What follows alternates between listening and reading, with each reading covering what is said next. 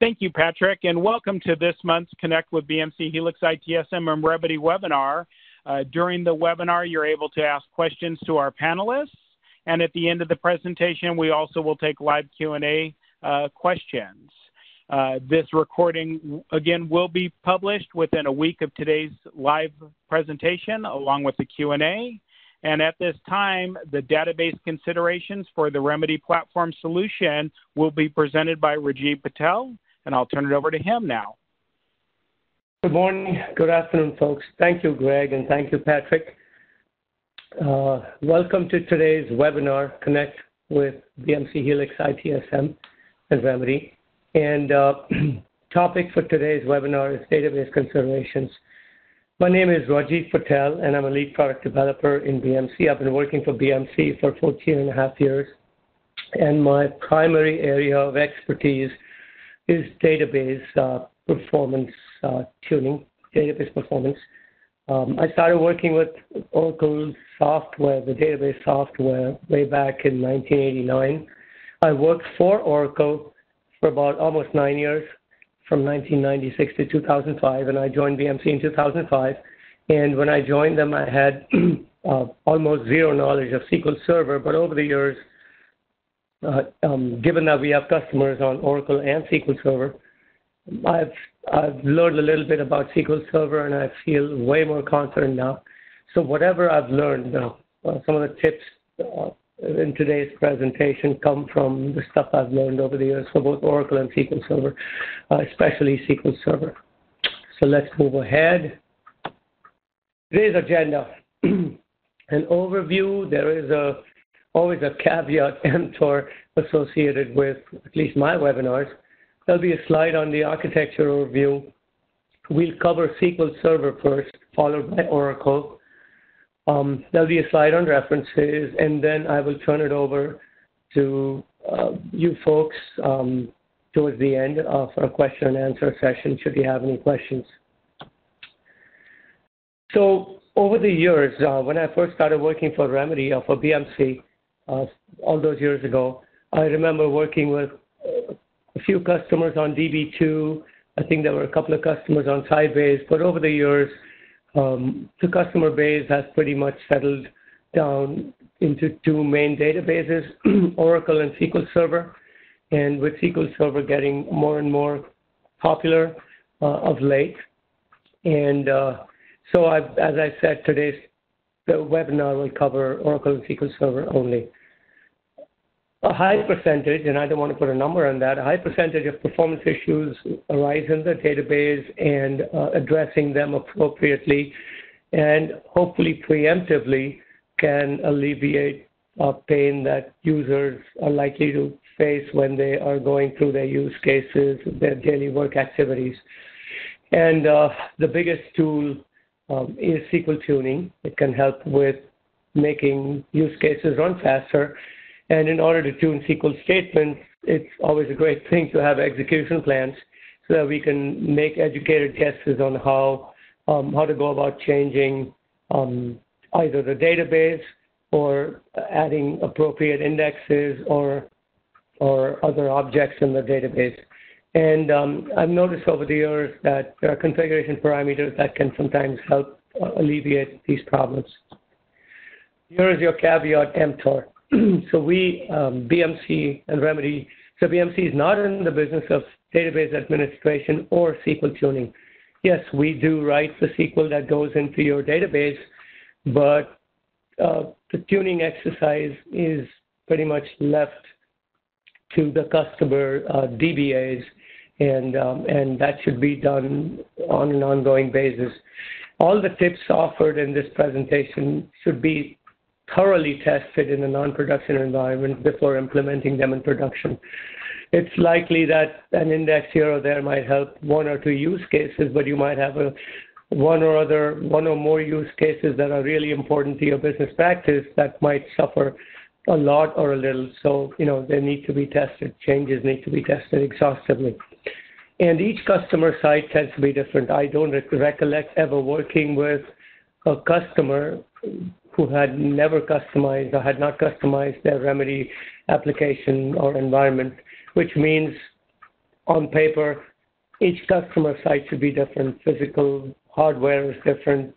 Data volumes are different. Data distributions, business practices, which turn into use cases eventually, are different. So basically, the tuning and the ongoing performance tuning maintenance falls on the customer's AR team and the DBAs. This is the slide I was talking about, the architecture overview. So you have your client here right on top. It could be a laptop, it could be a desktop server, it could be sometimes mobile devices, and they all connect to the mid-tier. The mid-tier basically receives a request from the client, processes it, and sends it over to the AR server. The AR server receives it, generates the appropriate, takes the appropriate action, usually generates, runs an API that eventually will generate, the engine generates a SQL statement, and that goes on to the database server. The database processes it and sends it back in reverse order back to the client. So let's start with the first database of today's presentation, Microsoft SQL Server. So over the years, these are some of the parameters, SQL Server configuration parameters that we have found to be useful in alleviating performance issues. Whether it's Oracle or SQL Server, SQL statements entering the database can be of one of two types loosely. SQL statements that have literal values, or SQL statements that enter the database with variables in place instead of literal values.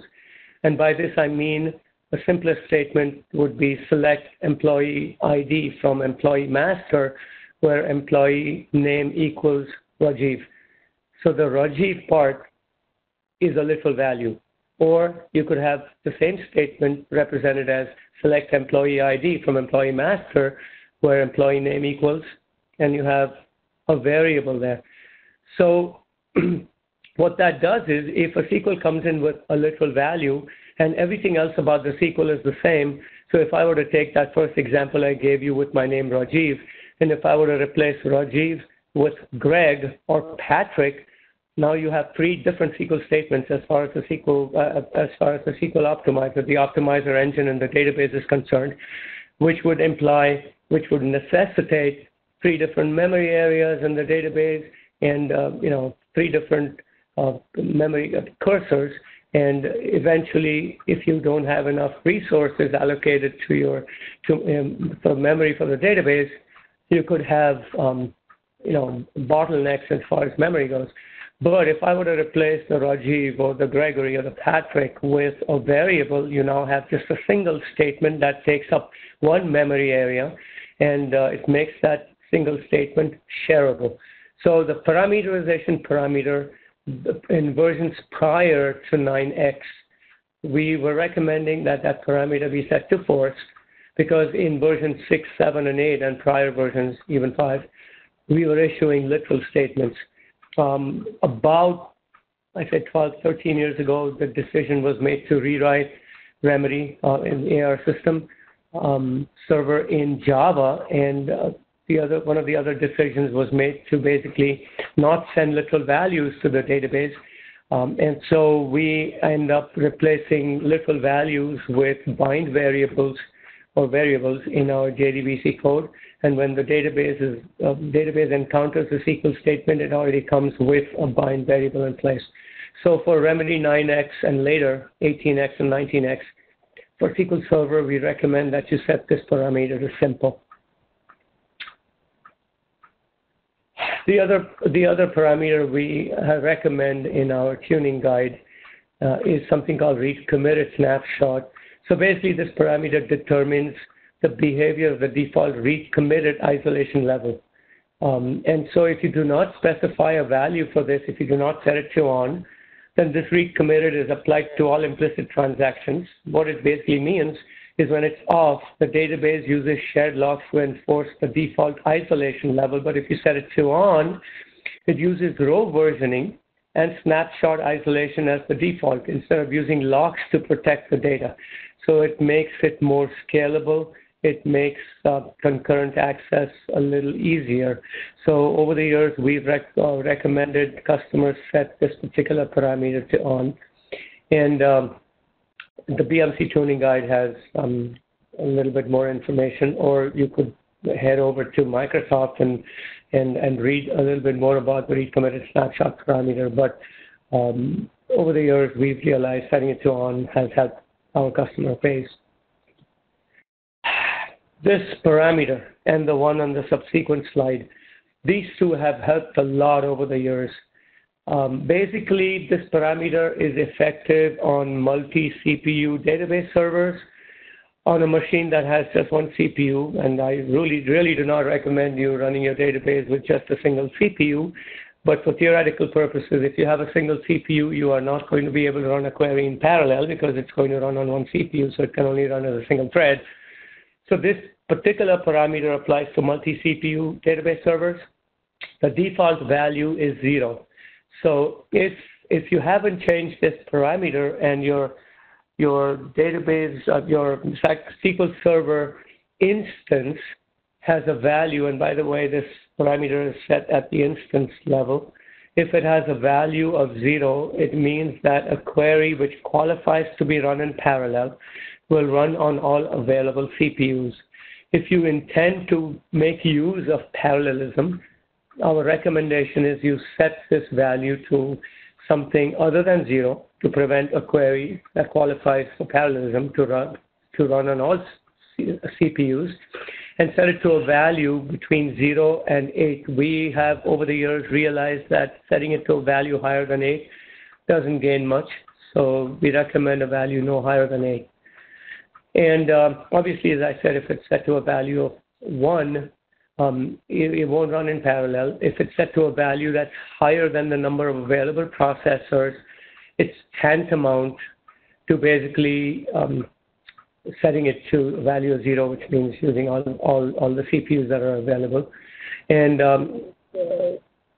my recommendation, I actually was involved in a customer case last week where inadvertently they had a process that ran and that had set the value of this parameter back to 0. They had been running with a value of 8.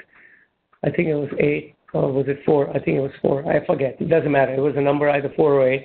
And some process, they didn't know that the process, one of the things it was doing was setting that particular parameter back to the default value. So on Monday morning, last Monday, not this Monday, but the Monday before, they woke up to the CPU being pegged at 90, 95, and 100%. And after some due diligence from BMC, with BMC support help, they discovered that the value had been set back to 0. And the minute they set it back to 4 or 8, whatever they're using, the CPU settled down. So one of the recommendations is now and then if you see CPU spikes suddenly happening when they haven't been happening for a long time, I would recommend going and looking at this parameter and the parameter on the next slide and making sure that somehow they haven't been changed from the values you've been using for the past month or 2 months or however long they've been being used. So this parameter works in conjunction with this particular parameter known as the cost threshold for parallelism. Cost. What is cost? Loosely speaking, SQL Server. Microsoft documentation states that the cost is a number. It's just a number. In Oracle, there are blogs out there. There are people who've come up with the tip that cost in Oracle corresponds to time because of the way cost is calculated by the Oracle Optimizer engine, but SQL Server and Microsoft insist that cost in Microsoft is a number. Every query that comes into the database is processed, and one of the things that is the thing that is done after it passes a semantic and a syntax check is the database optimizer engine comes up with a cost for that particular statement. The cost is nothing but a number representing how cheap or how expensive it would be if for that execution plan to fetch the rows from the database and pass them back to the user. And so obviously, higher the cost, the more expensive or the longer it might take for those rows to be sent back to the client. And so for every statement, as I said, there is a cost. And this cost is calculated, loosely speaking, by gathering with the help of data from something called database statistics, optimizer statistics, both on Oracle and in SQL Server. It is recommended, highly recommended. I mean, it's imperative that database administrators gather statistics on database objects, tables, indexes, and do that activity as frequently as possible for tables and indexes that are used all the time, also known as hot objects, right? Hot tables and hot indexes. So these statistics feed into the optimizer engine's calculation of the cost, and the execution plan that has the lowest cost amongst all the ones that the optimizer considers is the one that is usually chosen. So the default value for this cost threshold for parallelism is 5. And BMC has realized over the years that 5 is too low a value. And we've been recommending a starting value of 50. And then depending on your business practices and your use cases and your workload, we recommend that you start with this value of 50 and then adjust, with a value higher or lower depending on how your workload has been behaving and how your SQL statements are being run, how your database server is responding to the value of 50 and parallelism in play. And so you could adjust higher or lower. So again, going back to parallelism, if you have a multi-CPU machine, you might benefit from having SQL statements run in parallel. We recommend not setting higher a value of parallelism, maximum degree of parallelism higher than 8. But that's obviously assuming you have a machine that has more than 8 CPUs, and setting this cost threshold to a value of 50. And when you have an execution plan in SQL Server's Management Studio, if you've turned on parallelism, one of the things you will see is that little operator on the right called parallelism. So you see that operation in your execution plan, and when you hover your cursor on the select, you will see degree of parallelism there. In this case, it's 4. And you'll see something called estimated subtree cost, which is basically the cost in SQL Server for that SQL statement. So in this example, obviously, this particular query qualified to be run in parallel, and the degree of parallelism was 4 because the customer must have set maxed up to 4. And obviously, by logical inference, their cost threshold was set to 117 or lower, because the cost of this query is 117.304.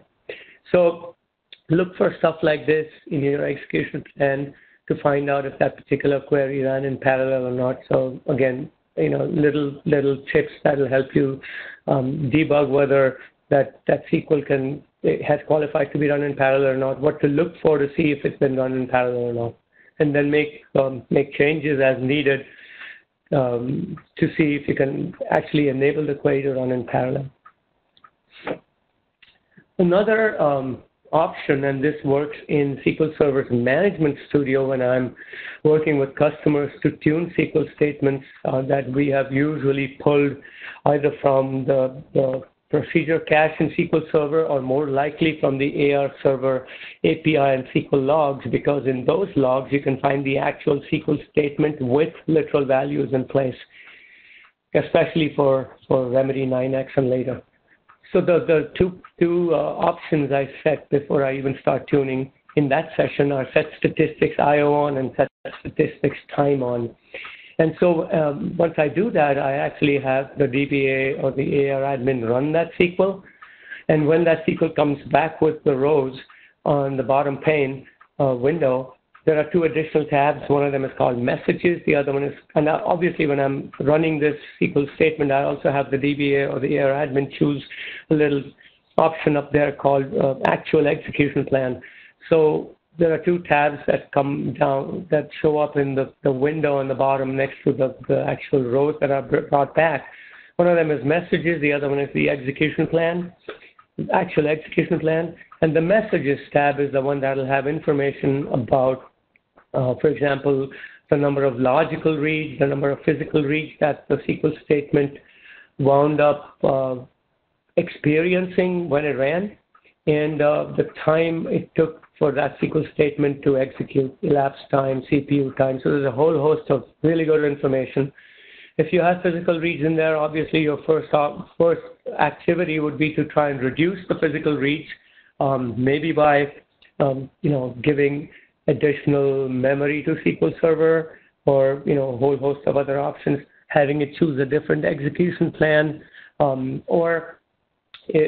then once that has been taken care of, if your logical reads are really high, look into your execution plan and see if you can have it pick up a different index, a better index, or whatever the case may be. So you have really good information to start your tuning process. Question that I've been asked of late is, how about schema binding and Remedy? Does Remedy support schema binding? So the answer is yes and no. What is schema binding? Oracle does not have the feature where you can index a view, but SQL Server has that feature. You can create an index on a view. It does come with a caveat. The caveat is that when you create a view and you bind it to a table, it's a table that defines the view, the base table. The caveat is you cannot change the base table. You cannot drop a column, add a column without, you will run into errors if you try to do that.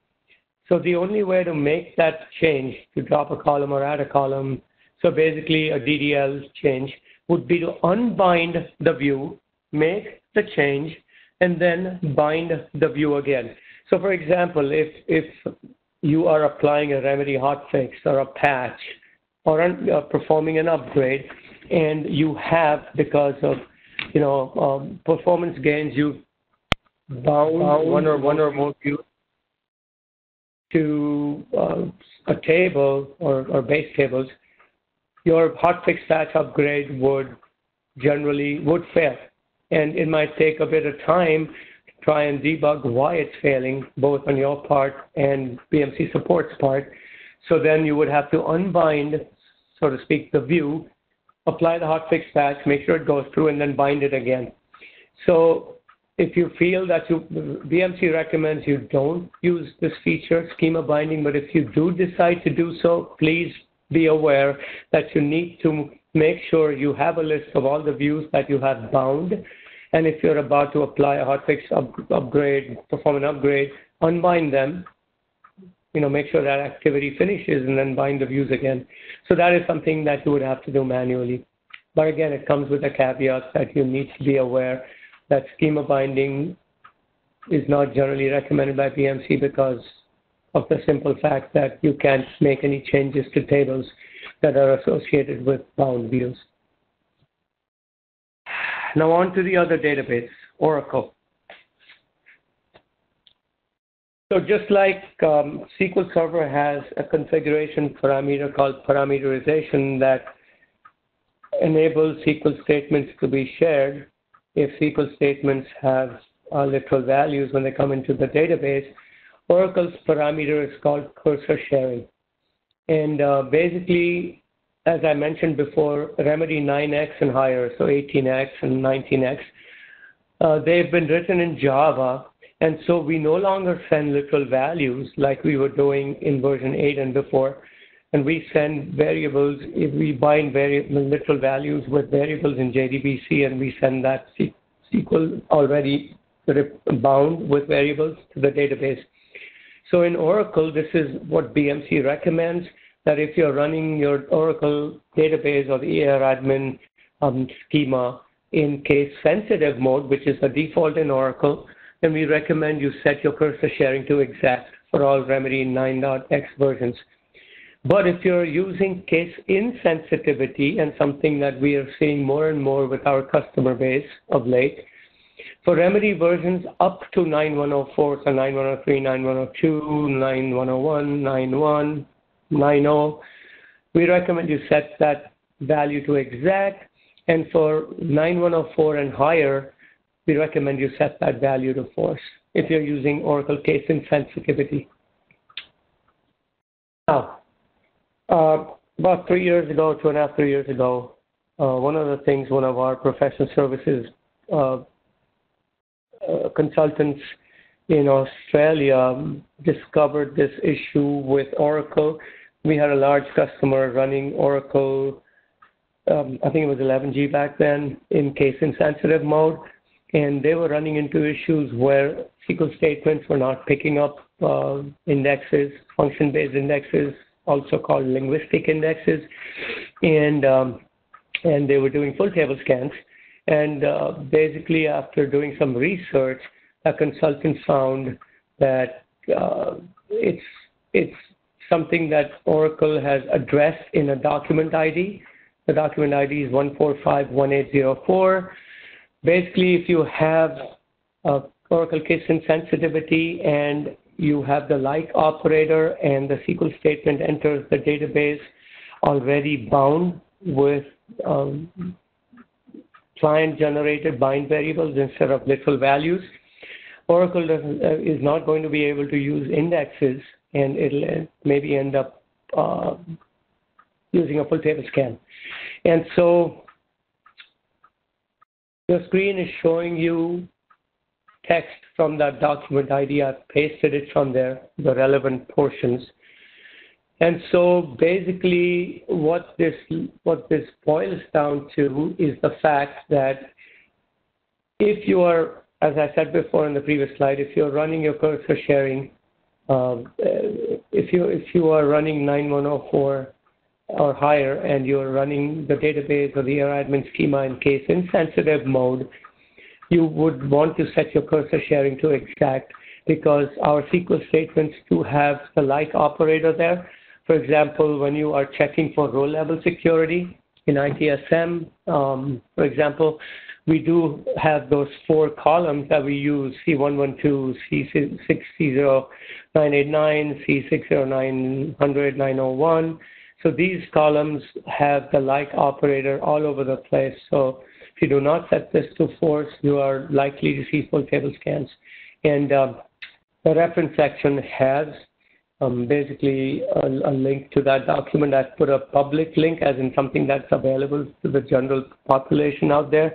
If you actually need that same information from Oracle support, you would likely need an Oracle support login ID. So the link I put in there is available to everyone. You can see the gist of the document ID, the document, and make your decision about what this I don't want to go out on a limb and call it a defect or a bug, but what this problem addresses. Another parameter I've discovered over the years that seems to help, that has helped with tuning SQL statements and having the SQL statement pick up an index or two when it's not doing so, when it's kind of stubborn and recalcitrant and stubbornly refusing to budge from something like a full table scan, is this parameter called optimizer index cost ADJ, and the default value is 100. The closer you are to 1, the more likely the optimizer is to pick up an index. So you're telling the optimizer, look, I'm setting you this value is set to 1 or to 10 or 15 or 20, whatever it is that you've decided to set it to, and I want you to look into an index and not choose a plan that has a full table scan. So you can set this at the session level if you're trying to do some tuning in SQL Plus or SQL Developer, or you can set it at the system level once you've made a choice after having tested this changed value in your non-production environment, thoroughly tested, mind you. And you can set it at the system level by issuing an alter system command, set optimizer index cost ADJ equal to some value, and then you would usually have an additional option there saying scope equal to, and I usually choose both implying memory and SP file so that the next time your database is restarted, if that parameter is in your SP file, the server parameter file, it'll come up with that same value, and that value will be in play when that database comes up. I have of late, well, not of late, for the last 8-9 years, I've seen customer case environments where the value has ranged from 1 to 50. And these are large customers, small customers, large customers too. So again, caveat, test it thoroughly, completely. Make sure your use cases don't degrade, because the use case you're trying to tune might work much better, but other use cases might degrade, and they might end up picking up a different plan that may not scale, that may eventually hurt them. So test these changes for all your use cases thoroughly. About 3 years ago, I was working with a customer in the Netherlands, and they had this weird thing. For almost a week, they had this use case that used to go up and down. There were times during the day when that particular activity would run in half a second or 0.6 of a second or a second. And there were other times in the day when it would take 3 seconds or 4 seconds or 10 seconds. And they actually spent 2 or 3 days coming up with timing tables where they would send us tables with the use case and the different times in the day when they were running that, and all the what they had experienced using a simple stopwatch. And eventually, we were racking our brains. It was extremely frustrating. What in God's name was going on? And so we actually even tracked it down to a single SQL statement that was kind of running erratically, and it was the database administrator there who finally noticed in the execution plan, and there was an additional note, and this is on 12C, remember. They were one of the first customers to move to 12C. And so he noticed that there was something called there was a SQL Plan Directive used for that particular SQL statement, and I've highlighted in red on this slide. And for this example, which I also saw internally, because internally we have a lot of customer databases, and I noticed the same behavior for this one SQL statement, and this SQL statement is a truncated SQL statement. It comes from a real customer case, use case, which I wound up helping tune later. I noticed that the cost of the SQL statement was almost 8,000 megs, which is extremely high. And there was a SQL Plan Directive being used for the SQL statement. So I looked into the database, and this particular SQL up there shows you what to look for. And I found that there were 4 SQL plan directives for that particular table in question. And basically, I said, you know what, let me turn off these SQL Plan Directives and see what happens to the execution plan. So the command on the bottom of the screen, which basically grabs those 4 SQL Plan Directive IDs in the middle of your screen in red, and I plug them into an Oracle procedure. I think it's DBMS_SPD for SQL Plan Directive, and then alter SQL Plan Directive. I fed it the SQL Plan Directive ID, and I set the enable flag to no. And the minute I did that, the execution plan looked a lot better. The cost went down to $756K, and there was no longer a directive being used, as you can see in this case. So if you find, your DBA finds that there are SQL Plan Directives that are adversely affecting your SQL statements, and they're coming up with suboptimal plans that are affecting your use cases and resulting in really unhappy users, you may want to turn off that SQL Plan Directive. Again, test all of this thoroughly. You can do this at the database level by setting your optimizer adaptive features or configuration parameter to false. And basically what this does is it turns off all your Oracle 12C adaptive features, which are very robust in 12C. And that may be too wide an option, so I would recommend turning it off at SQL level. Once you have a SQL ID and you realize it's not running well, and there might be one or more SQL directives that are affecting its execution and execution plan, you may want to turn off only at the SQL level, and doing the exercise I did basically on the previous screen. So again, test it thoroughly to make sure use cases don't degrade or other use cases don't degrade. But I suspect they won't because you're doing it for the SQL statement, particular SQL statement. So hopefully it'll make that use case run better and you'll have happier users. Again, of late, we perform this exercise every so often on our larger tables. For example, help desk is the heart and soul of incident management in ITSM, and base element and base relationship, especially base element, is the heart and soul of your CMDB and asset management. So one of the things that BMC, like any other application provider, ships out-of-the-box indexes that hopefully end up helping a huge majority of our customers. But then, pretty much every customer environment is customized, leading to a lot of custom workflows, necessitating custom indexes in the database. And so periodically, BMC does this internally. And every few years, we take a look at indexes on base element, help desk, and other large tables, and do an exercise in finding out, what indexes are effective. Can we add more indexes? Maybe in the last 4 years, we've found some additional columns to index, and we usually put that out as knowledge-based articles, but then also roll them back into the application. So that they can become out-of-the-box indexes. But then there are indexes that sometimes are not used at customer sites because they don't have those use cases being used. So you can monitor your indexes, index usage, by basically using a syntax that says alter index, name of the index, and monitoring usage. And basically, if your representative workload it becomes representative over a week or 2 weeks, so that most of your business use cases are covered in a week, let's say, or 2 weeks. I would recommend keeping your monitoring on for that period of time and then turning off that monitoring by altering the index and specifying no monitoring, and then accessing these database objects, read our object usage for pre-12c, 12.1, and after 12.1, something called DBA object usage, and getting in statistics and getting information about indexes, when they were last used and how often. And then you can decide, make a judicious choice on which indexes to drop.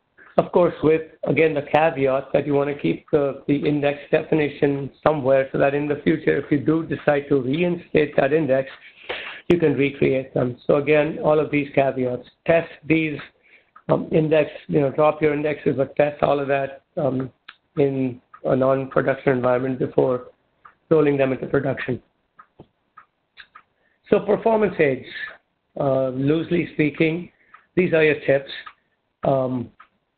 Extremely large tables like base element or help desk may look into archiving or purging and making them skinnier, so to speak. That might help you. Logging turned on at the clients here. Our customers use Fiddler logging, F12 in a Chrome browser to show you what client-generated calls, HTML, HTTP requests took time. Turning on logging in the mid-tier, AR server API, SQL logs, all of these, you can use your API SQL logs and process them using the AR log analyzer, and it'll show you SQL statements that are running slowly, and the SQL statements will be the exact SQL statements with literal values in place, so they become really good candidates for tuning in SQL Developer or SQL Management Studio. On Oracle, AWS snapshot reports, Ash reports, active session history reports, especially generated during peak problem time windows. Execution plans, obviously for SQL Server and for Oracle, and tuning that SQL in SQL Plus or SQL Developer. If you have SQL IDs that you've identified as running poorly, SQL Health Check reports, SQL T reports, which are comprehensive reports for a particular SQL ID. They give you everything that happened ever since that SQL was born, its whole life story. And so these are really powerful reports. On SQL Server, turning on SQL Profiler to show you SQL statements and activity in the database. That is, for example, activities that are taking up a lot of resources, doing a lot of physical reads or have very high elapsed time. You can have ad hoc SQL. A lot of DBAs and SQL Server have their own treasure chests of ad hoc SQL statements they employ to see what's going on in the database. Same thing with Oracle.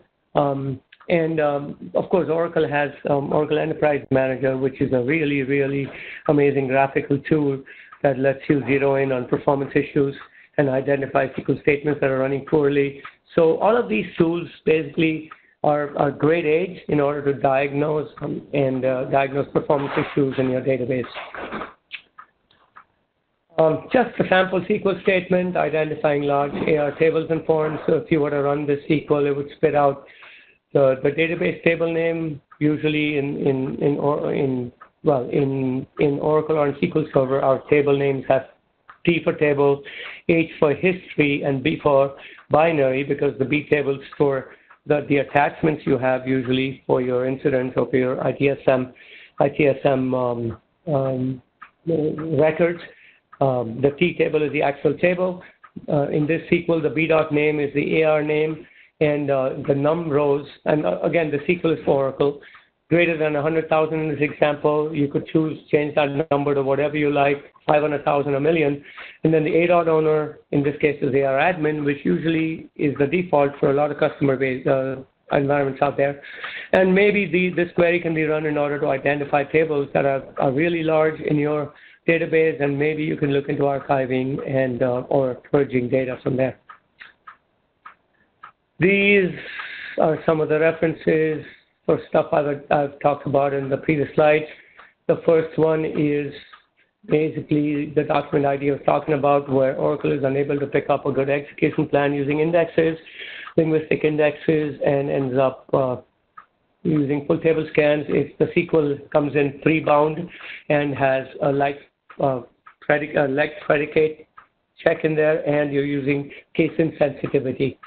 And tuning the SQL Server database, BMC's documentation about tuning that SQL Server database and the corresponding Oracle Server database. So in summary, today's webinar covered basically tuning tips for SQL Server and for Oracle. Obviously, it was just kind of scratching the surface because there are other things I've done over the years. But these are some of the biggest things I've seen that help customers out there achieve good, if not excellent, performance. And so I thought it was right to share this information with you. And so if you go back and you now experiment with some of these things, I promise you, these activities, these parameter changes, these tips will help to a little extent for some of you and to a large extent for others.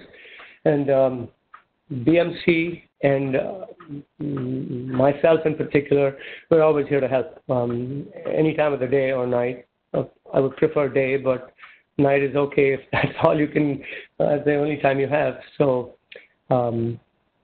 please contact us if you need help. And I thank you for attending today's webinar. It's always good to share knowledge. Knowledge is greatest when it's shared. So thank you, Greg, and thank you, Patrick. Thank you all for giving me your time. Thank you. And I'll open up for question and answer now. Great. Thank you, Rajeev, for the presentation. And now, Patrick, would you be able to provide directions to our callers to signal for questions? Of course. If you'd like to ask a question, please signal by pressing *1 on your telephone keypad. If you're using a speakerphone, please make sure your mute function is turned off to allow your signal to reach our equipment. A voice prompt will let you know when your line is open. Please state your name before posing your question. Once again, press *1 to ask a question. We'll take our first question. Caller, please go ahead. Hi, my name is Aaron. Is it okay if I answer? Is it okay if I answer one of the questions I see in the chat? Yeah, we'll. I was going to raise that one verbally, Rajeev. So we'll just take the caller on the line right now first. Okay. No worries. Hi, this is Aaron. I had a question regarding the the CPU no greater than 8 for the max parallelism. So Sure. if you have, let's say, 32 CPUs or some number larger than 8, it's better to set it to 0 than it is to set it to that actual number? Well, if you set it to 0, what's going to happen is basically you will end up having SQL statements run on all 32 CPUs. Right. Now, that may not be something that, again, it comes with the caveat that you may want to test all of this. And honestly, I would recommend if you have, most customers have support contracts with their database vendors. If you have any doubts about what value to set or need better advice, I always recommend, and so does BMC, get the database vendor involved. And I'll give you an example. Years ago, 2016, I was working with a large customer on the East Coast, went there, sat with the DBA. They had a 32-way CPU box, and they had 128 gig of RAM. They had capped SQL Server to 96 gig. I worked with the DBA. They had set their maxed off to 1, which means they had turned up parallelism. They were having some use cases that were really slow in smart reporting, smart IT. And so we looked at SQL statements. I had the DBA run that SQL statement in SQL Server Management Studio with that clause that says option maxed off and then the value. So I had to run with 6, 8, 10, and 12. And we found that 8 and 10 did not make a difference. So she was comfortable with running a value of 8, but they also got Microsoft involved. And Microsoft came back with a recommendation of 10, and they recommended that the customer increase their RAM from 128 to 256. So I would really recommend testing all this, also getting Microsoft involved if you have the time, and the support contract allows you to do that. But setting it to 0 might hurt you. But that, again, it depends. So okay, hopefully that answers your question. Yeah, I just wanted to kind of clarify why the recommendation was 8. Okay, I understand. Thank you. So if you set it to 16, you might find that it may not gain you anything at all. It might even maybe degrade. Hopefully not, but you get what I'm saying. So there has to be that sweet spot. And over the years, we found that the sweet spot lies around 8 maximum. I got you. Thank you. Thanks a lot for clarifying. You're welcome. We'll take our next question. Caller, please go ahead.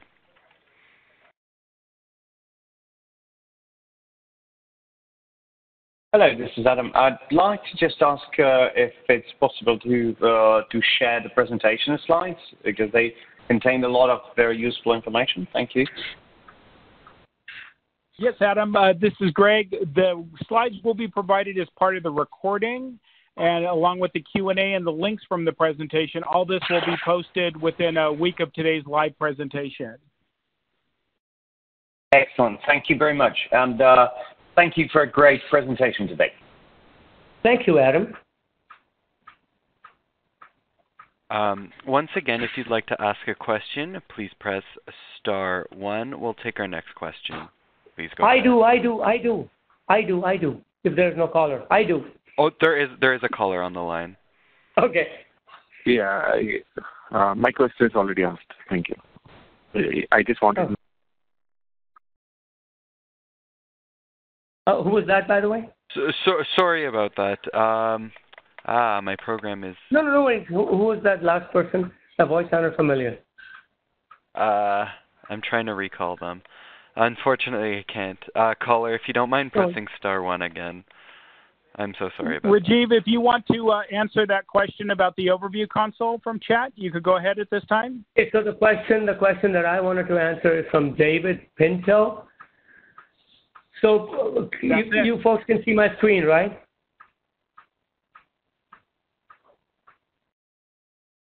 No, we can't.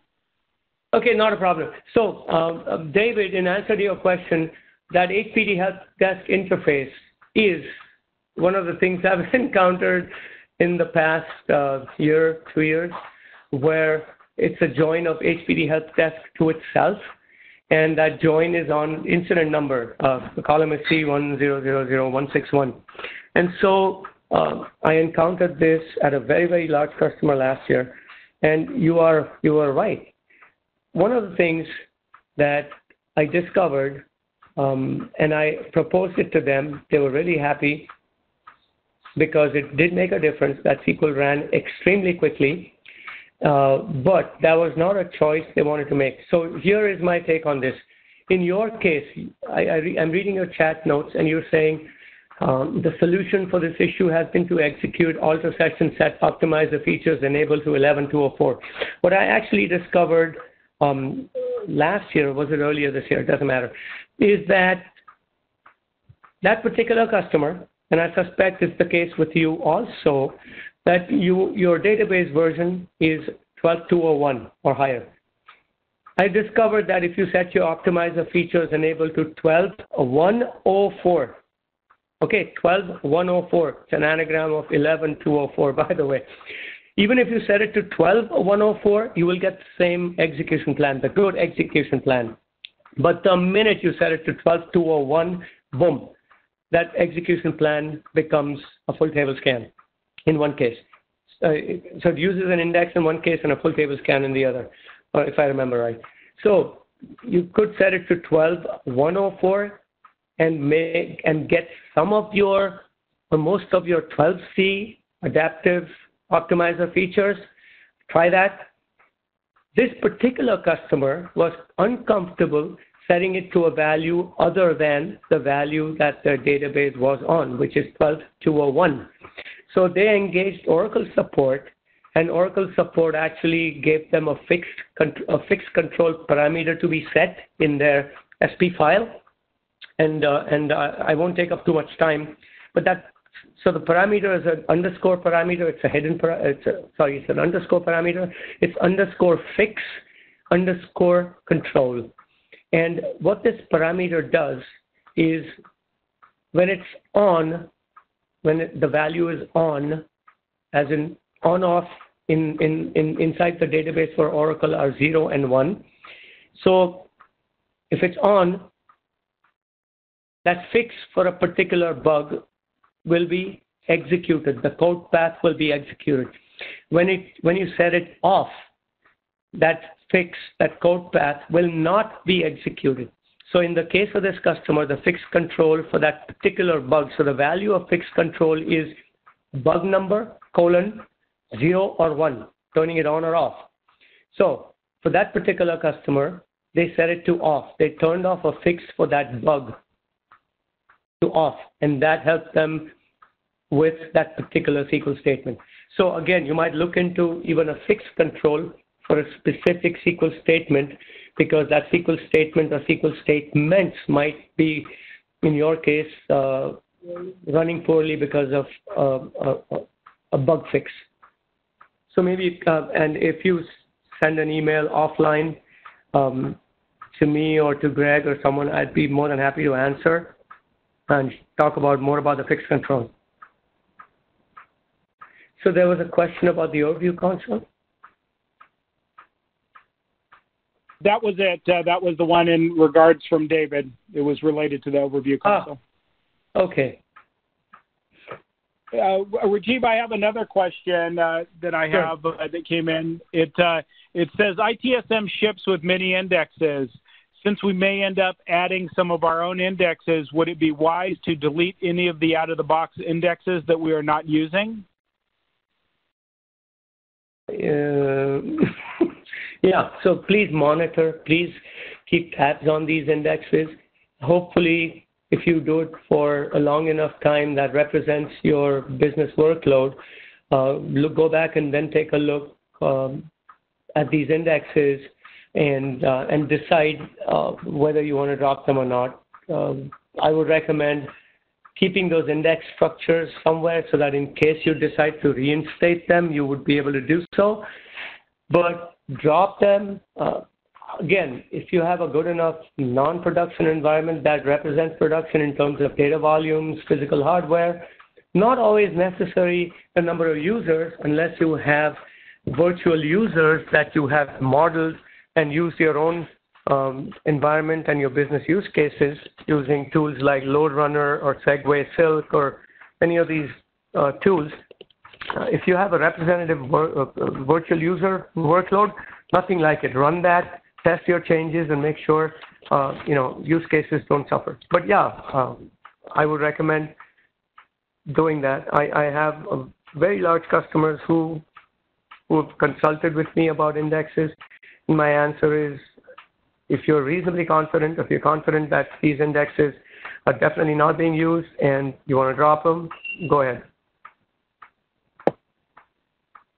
Okay, thank you. I have another one.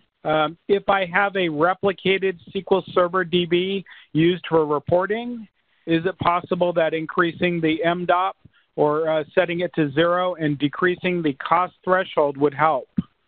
Is there any risk of doing that for a reporting DB? Well, if the reporting DB is separate from your production DB, which is what we always insist on, you do not want reporting activity to take away from resources from your user base that's actually creating incidents, modifying incidents, or other stuff. Again, it comes with knowing your workload, looking into the database, profiling your reports that are running and the activity in the database, and then experimenting. So experiment, remember, reducing the cost will make more SQLs eligible to be run in parallel. So obviously, you have to find that sweet spot between MDOP and the cost. Okay. One other question is, if we have a very large table, what is BMC's recommendation? Do we need to try to keep sizes of the tables capped to some level? I think this is around maybe archiving data so it doesn't grow too large. Again, it depends on how big your table is, what is happening in that table. Are you seeing slow inserts? All of this stuff goes back to DBA-related activities. As your application provider, we never have direct access to any customer database. Anything that needs to be done has to be done with the DBA's help. So yes, I would recommend keeping tabs on your large tables, especially the hot tables, and deciding whether you want to archive, purge. There are so many options out there. Oracle has lots of great features. Maybe you may not need to. You could access tables, partition your tables and create partitioned indexes. There's so many different options, especially on Oracle. So on the whole, we do recommend archiving and purging. If you do not need that data, archiving if you really need it, maybe archive it on tape or on a separate set of disks or whatever you need to do, and see if making the tables skinnier helps you. Perfect. Thank you. Patrick, are there any other queued up questions for us? Yes, there is one question. Caller, please go ahead.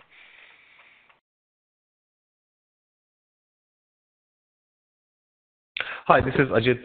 I have a question here. We have a dedicated AI server for smart reporting, but the underlying AI system is read-only.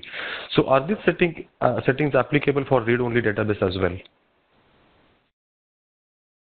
Which settings? You mean Mac? Database tuning settings we discussed, yeah. Yeah. Oh, yeah, the sure. SQL Server settings. Yeah. So okay. Here's the deal. So if it's a read-only database, you're going to have select statements, correct? Yeah. Because you're using it for smart reporting, right? Right. Exactly. So it's a SQL, whether it's select, insert, delete, whatever it is. It's a SQL statement. So in your read-only database, you'll have all kinds of select statements running, pulling data, reporting, and all of these will surely apply. It's a SQL statement. All SQL statements have a cost associated with them. So yes, it'll apply, okay, especially in your read-only database. So again, play around with those values, and especially the cost. And each SQL statement has a cost, and And so in your, is this Oracle or SQL Server that you're talking about? SQL Server. SQL Server. Correct. So you're familiar with the execution plan, the cost of the query, how to find out whether it's running in parallel or not. Okay, great. Yeah, that answers my question. Thank you. Yeah, please do. It's a great feature. We've had pretty much all customer sites benefit a lot from these two, running queries in parallel. It's a great option. You can do the same on Oracle. It's not as easy to do. I mean, you can, but both databases will benefit more often than not. It appears there are no further questions over the phone lines now. I guess last call for questions, *1. Okay, I'll turn over the call back over to Greg for any additional or closing comments. Great, thank you. And thanks everyone for joining today's webinar. I'll just go through our self-help and contacting BMC. Again, this live webinar will be posted on our YouTube channel. All the Q&A and presentation links will be available on the communities page at this link. And also we do have the product support pages that are available that blend knowledge documents as well as videos for you to find based on the different product components. You can contact technical support via web, phone, and email, as well as via the social outlets as well. Again, wanted to thank you all for joining this week's presentation. Thank you to Rajeev and all the panelists as well. That concludes this session.